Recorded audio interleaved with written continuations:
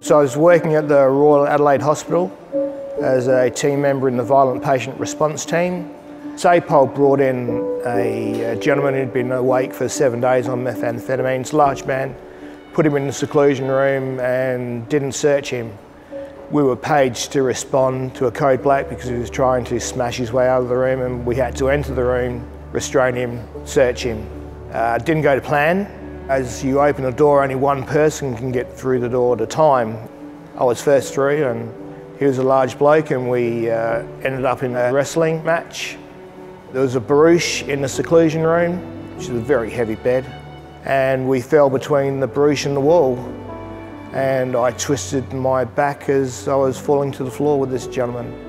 I thought I'd be back to work the next day.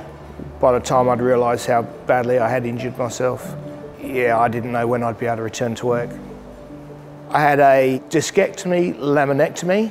That's when you slip a disc and it's putting pressure on your spinal cord. I couldn't walk, I was in a lot of pain. I was bedridden for a while, stuck at home. Very hard to do anything, to be honest. Yeah, the future wasn't looking bright.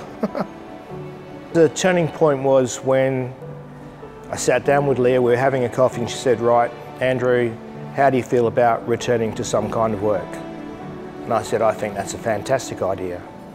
It took a while with a lot of support and a lot of services. I utilised every service and bit of support that I could from Return to Work SA, and we got there.